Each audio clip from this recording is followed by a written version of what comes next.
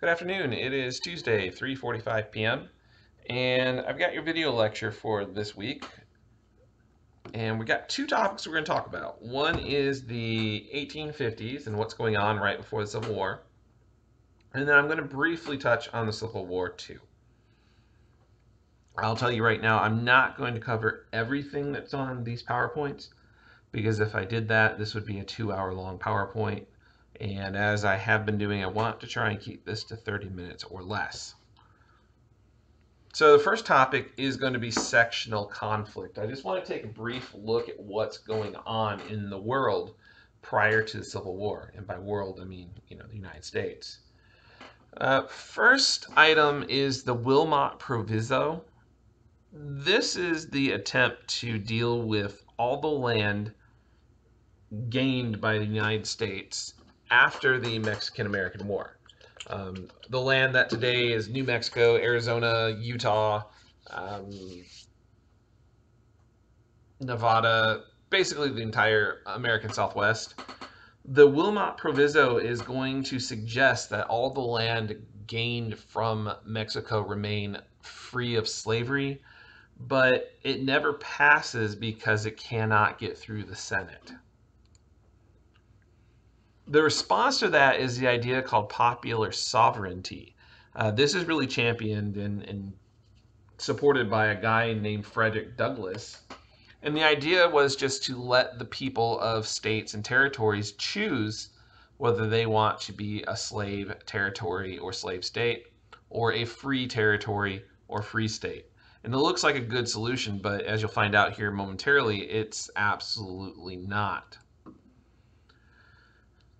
We have a new political party known as the Free Soil Party. It was an anti-slavery party that is going to be started in the late 1840s, early 1850s. And slavery is going to become the number one issue that's spoken about in the 1850s. In 1850, California applies for statehood and it wants to be a free state. And when that happens, it's going to upset a lot of people because up to this point there had been 15 free states and 15 slave states. Henry Clay is going to propose the Compromise of 1850. And in the Compromise of 1850, Henry Clay suggests that California come in as a free state.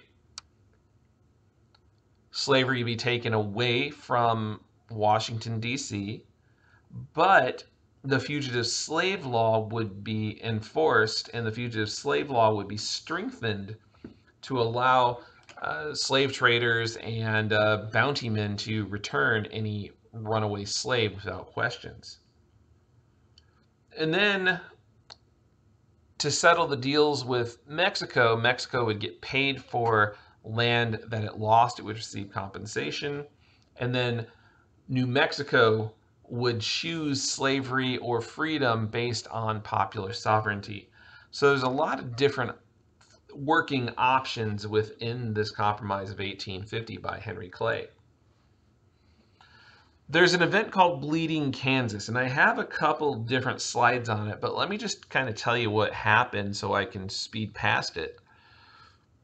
In 1854, the Kansas-Nebraska Act is passed, and it becomes time for Kansas to organize as a territory. And to do that, they have to set up a government, a constitution, and everything else.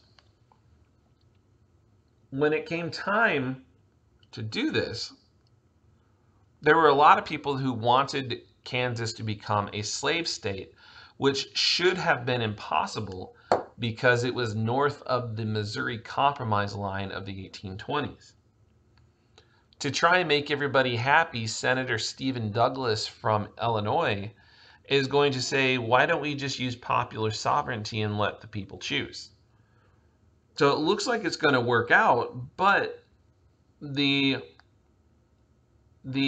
temporary government of Kansas is going to start using some of the laws from neighboring Missouri. One of the laws from neighboring Missouri that's used is going to make it illegal to speak out against slavery.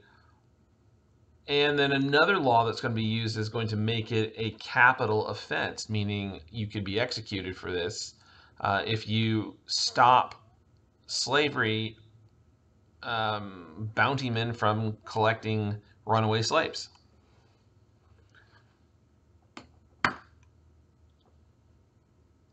Obviously, that's going to make the people who are anti-slavery angry, and fighting is going to break out in Kansas over this.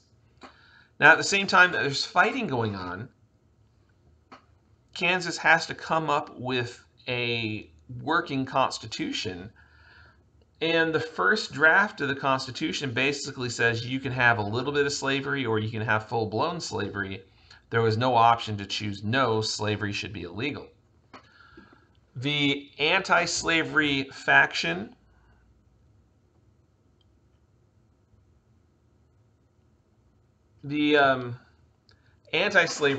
is going to boycott that election.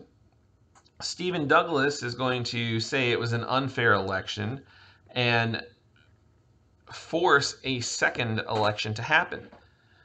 When the second election happens, it completely undoes the first election, and there's a lot of trouble in Kansas. By the time it's all said and done, there's violence. Almost 100 people lose their life. A guy named John Brown and his 4 sons take things into their own hands, and John Brown's a very, very radical abolitionist and is going to drag some pro-slavery people out of their houses, tar and feather them, and then kill them. So, like I said, there's a couple different slides here on Bleeding Kansas. Make sure that you look at those. Finally, Kansas becomes a state in the year 1861 after the South secedes from the Union. The next topic is the election of 1860. There is going to be a lot of drama around this election.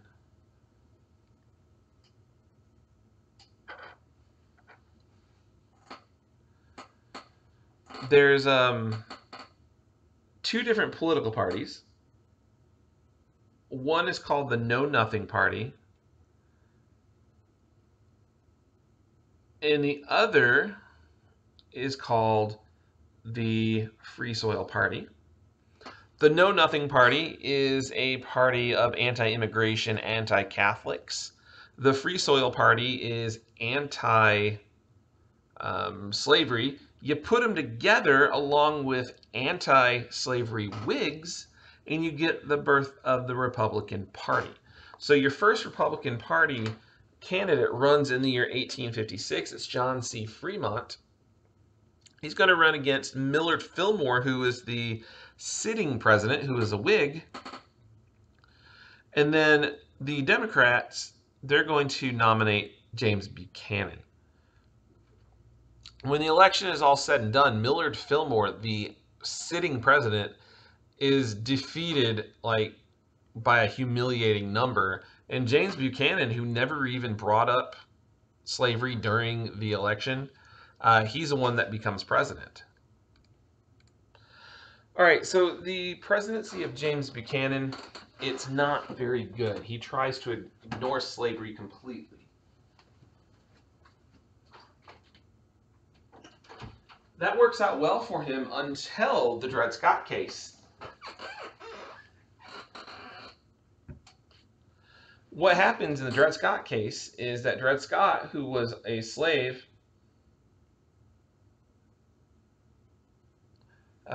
his owner dies, and Dred Scott sues in court saying that he should be free. However, the Supreme Court is eventually going to rule against him and say that slavery is legal. Slavery will be protected.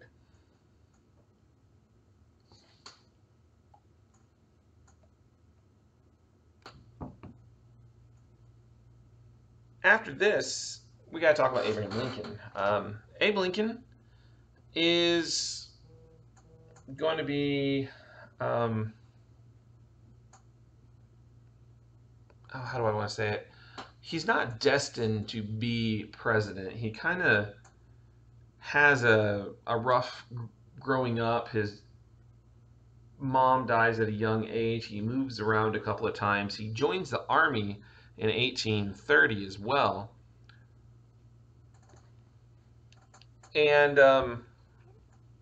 he becomes a politician. He becomes like a state representative for the state of Illinois. Eventually, though, he's going to run for the Senate, and he and Stephen Douglas are going to debate 7 different times all throughout the state of Illinois. While Lincoln doesn't win, it gets his name on the board and people really start to pay attention to him. And when the Republican Party is looking for a potential candidate for the 1860 election, Abraham Lincoln is at the very, very top of that list. When we get to 1860, there's not one, not two, not three, but 4 different candidates. Abraham Lincoln, who is the Republican candidate and the Free Soil candidate. Stephen Douglas is going to be the Northern Democrat. He's all about popular sovereignty. He doesn't necessarily protect slavery. He just, wants people to be able to choose. Southern Democrats are going to choose a different guy. They're going to choose John Breckinridge, who was the current vice president.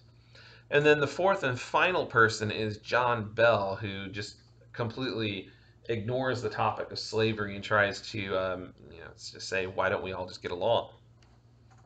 Basically, the Constitutional Union Party wanted to preserve the Union. When it's all said and done, Abraham Lincoln wins with 180 electoral college votes. He gets almost 2 million popular votes as well. Now, after the election, some people knew that things were about to get really bad.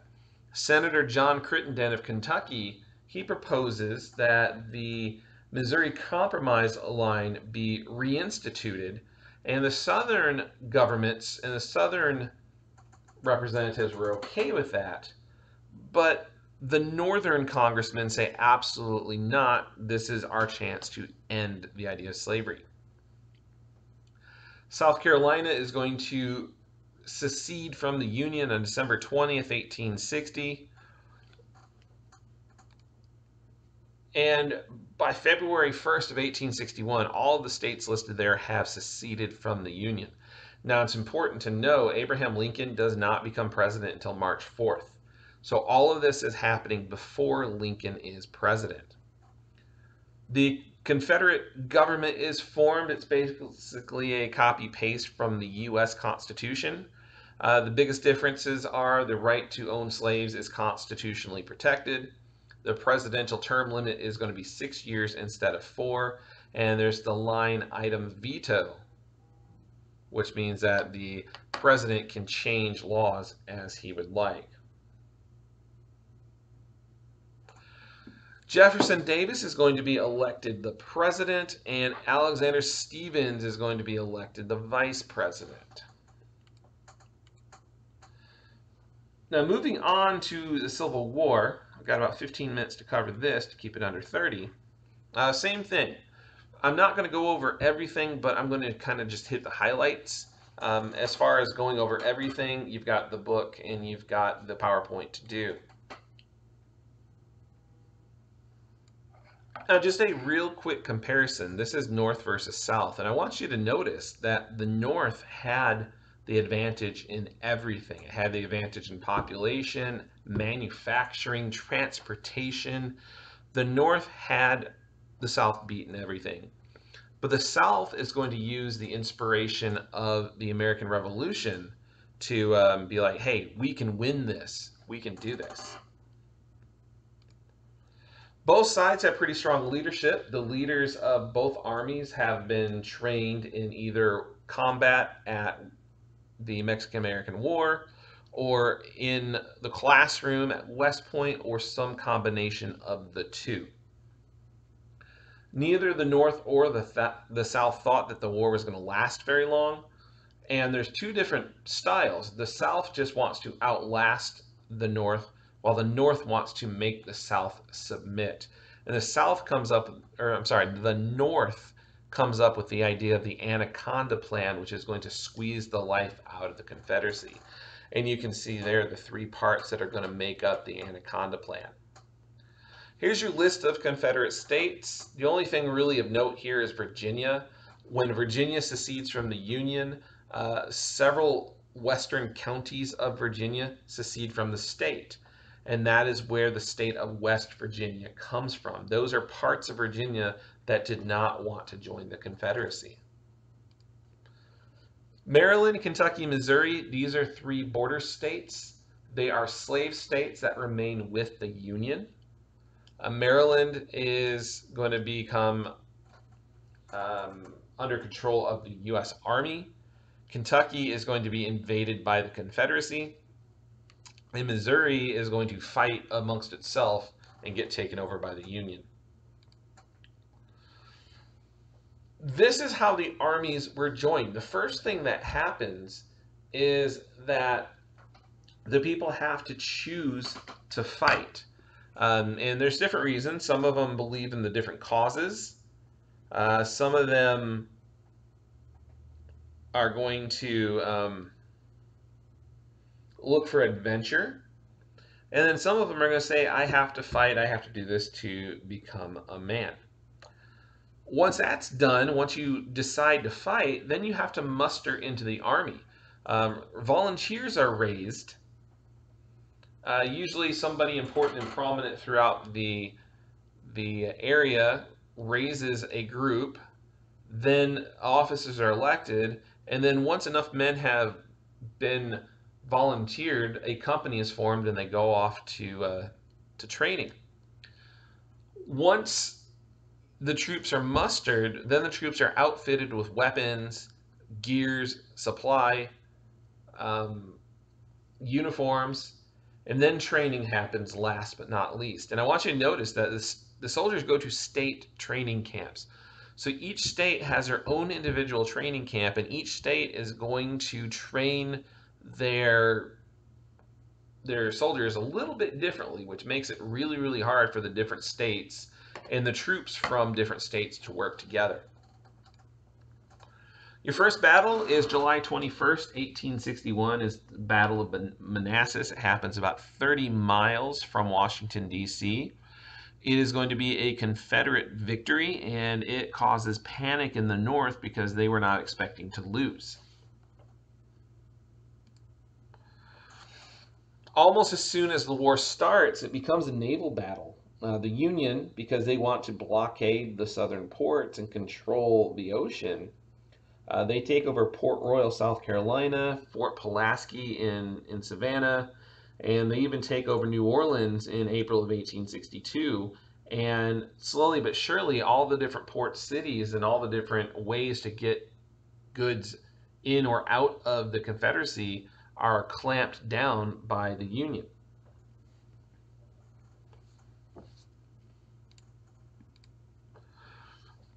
In 1862, in February of 1862, Nashville is forced to surrender when the two forts protecting the city fall to the Union Army and General Ulysses S. Grant. After the loss of Nashville, the Confederate Army is going to retreat to southern Tennessee, near Savannah, Tennessee, which is like south central. And the Battle of Shiloh is going to happen, where there are 23,000 casualties in less than a day of fighting. Those are more people killed or injured than in any and all conflicts the United States had had up to that point combined. It is a very, very bloody day in American history. Virginia has fighting as well. Virginia, specifically Richmond, that's where the Confederate capital is. And the Union Army very early on is going to try and capture Richmond. They are not successful. They do fail. But this month-long battle in Virginia is very deadly as well. Over 35,000 casualties in June of 1862 in the wilderness of Virginia. The fall of 1862, if the Confederacy was going to win, that was its best chance. The fall of 1862 was the only time that the Confederacy was powerful enough and in control enough to launch two separate and independent invasions of the North. Now, ultimately, neither invasion works. Both invasions have to retreat, but that is, generally speaking, the high point of the Confederacy. Some political developments. Financing the war doesn't go so well for the South. They're going to print treasury notes that are not really worth anything. Basically, they're trading IOUs, and the only way the Confederate money will become worth anything is if they win the war. The Union passes the Legal Tender Act, which authorized the creation and printing of dollar bills known as greenbacks. Greenbacks were legal tender and could be spent right away. The Confederate money were IOUs that wouldn't become valuable until 2 years after the war was over. Because of the insecurity about money, the South has food riots, runaway inflation, and it's just not a good time financially in the South. The Confederacy is going to try and get recognition from foreign countries, and the South is going to try and sell their cotton in exchange for help in the war. Unfortunately for the Confederacy, this idea of selling cotton doesn't work simply because in the 10 years period, the South produced so much cotton that it was just in warehouses and Europe didn't need anything. Once it became clear that this cotton diplomacy was going to fail, the Confederacy then just turned to straight economics, saying, hey, Britain, France, with this blockade, we can't buy stuff from you. If you help us lift the blockade, we'll make you our exclusive trading partner. Well, Europe is going to say, you know what? We sell enough stuff to the Union. We really don't need your business too. And the idea of getting outside recognition and outside help, it just doesn't happen. And the Confederacy knows at that point that it is going to have a slow defeat. By 1862, new recruits are needed for both armies, and both the Confederacy and the Union are going to pass conscription, which is basically forced enlistment. One exception, though, is in the North. If you had enough money to pay somebody to take your place, you could. And so in the Union, very often this was called a rich man's war and a poor man's fight because it was more and more of the lower class doing the fighting and the rich were staying home. There are peace movements too. In the Confederacy, the mountainous areas of Georgia, Kentucky, Tennessee, North Carolina, South Carolina, even Alabama, they're going to turn against the Confederacy. And even, especially in Tennessee, soldiers are going to be raised to fight for the Union instead of the Confederacy. In the Union, there's the Copperhead movement. These are anti-war Democrats who are going to attempt to defeat Republicans in various elections and stop the war. One of the best examples of this is the Ohio candidate for governor. His name was Clement Vallandigham. Clement Vallandigham is going to run for governor, get arrested for being seen as anti-war and anti-union. He's going to get banished to the Confederacy. He's not a Confederate. He is a Unionist who just wants the war to end. And the Confederacy is going to banish him to Canada. And while he's in Canada, he continues to run for the governorship of Ohio. Southern women are going to turn against the Confederacy as well. Southern women were asked to sacrifice their men, give their men equipment and clothing, give their men moral and spiritual support. And in exchange, women are expecting protection, the bare minimum basic needs, and news as to how the war is going. Well, when the Confederacy begins to not share the news of how bad the war is going, when the women can't get the basic needs and basic foods that they are looking for, and when the Confederacy can't even guarantee the safety of the women, they turn against the government, start telling their men to come home and stop fighting, and they'll even go and free prisoners of war and hide them. So the women start actively working against the Confederacy in many cases. And then we have the Emancipation Proclamation, January 1st, 1863. Very often, if you ask somebody what the Emancipation Proclamation did, they're going to say, oh, it freed the slaves. It didn't. The Emancipation Proclamation was purely a political document released by Lincoln to change the meaning of the war and give the war more support. When you read the Proclamation of 17 or the Proclamation of the Emancipation Proclamation, not the Proclamation of 1763, that's many weeks ago. When you read the Emancipation Proclamation, you're going to notice that it only applied to places under Confederate control. And places under Confederate control, Lincoln had no say-so over. So the Emancipation Proclamation, it's purely a political document to get people to support the war. Now, what happens in the late Civil War? There are two battles, Vicksburg and Gettysburg. Make sure you know those two. They happen on basically on the same week. Vicksburg surrenders on July 4th, 1863. Gettysburg, the Confederate Army is defeated on July 3rd, 1863. Put them together, those are two very, very big defeats in the same week for the Confederate Army. This is like the beginning of the end right here. The Atlanta campaign is going to happen in 1864. General Sherman is going to slowly march all the way from Chattanooga to Atlanta. Battles happen basically all along where I-75 is. And the whole idea is to take over Atlanta, which was a major railroad hub. Like today, you can fly out of Hartsfield Jackson and go anywhere in the world. Well, back then, you could take a train and go basically anywhere out of Atlanta. Once Atlanta is captured, William Sherman is going to realize that he has to defeat not just the armies of the South, but he has to defeat the spirit of the South too. And he and about 60,000 of his closest friends are going to march all the way from Atlanta to Savannah. Savannah is surrendered without a shot. There is no battle in Savannah. And Sherman is going to present Abraham Lincoln the city of Savannah as a Christmas gift in 1864.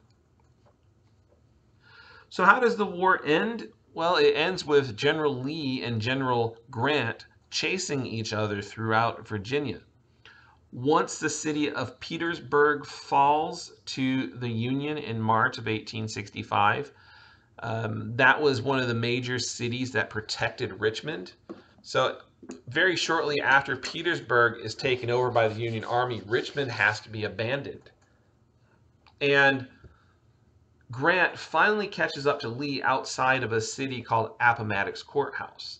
And when Lee realizes he is surrounded, he is going to surrender to Grant on April 9th.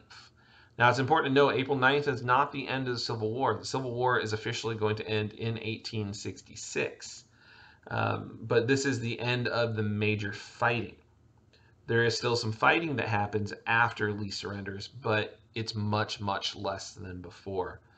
I also want to make sure you know Abraham Lincoln is assassinated April 14th of 1865 by a guy named John Wilkes Booth. Lincoln is assassinated before the war is technically over. Lincoln never sees peace. From the moment he's president to the moment he is assassinated, the country is at war. All right, so that's 30 minutes. I promised I'd get this done in 30 minutes because I want to make sure you watch it. Two things for you. Number one, if you send me an email saying that you watched this video, you do not have to do your quiz for this week. If you send me an email and you tell me, hey, I watched your video, you only have to do discussion 13, discussion 14, and quiz 14. I will not make you do quiz 13 if you send me an email and say, hey, I watched your video. I also want to make sure that you know reflection paper number 3 is due this week, and the museum review is due next week. So if you have not yet gone to a museum, you need to do that sometime in the next 2 weeks. If you have any questions about the museum review, or if you need help picking a museum, send me an email. I will be more than happy to help you come up with something. All right, that is it. As promised, right about 30 minutes. I appreciate your time watching this, and I hope you learned a little bit. And any questions, send me an email. We'll talk to you soon. Bye-bye.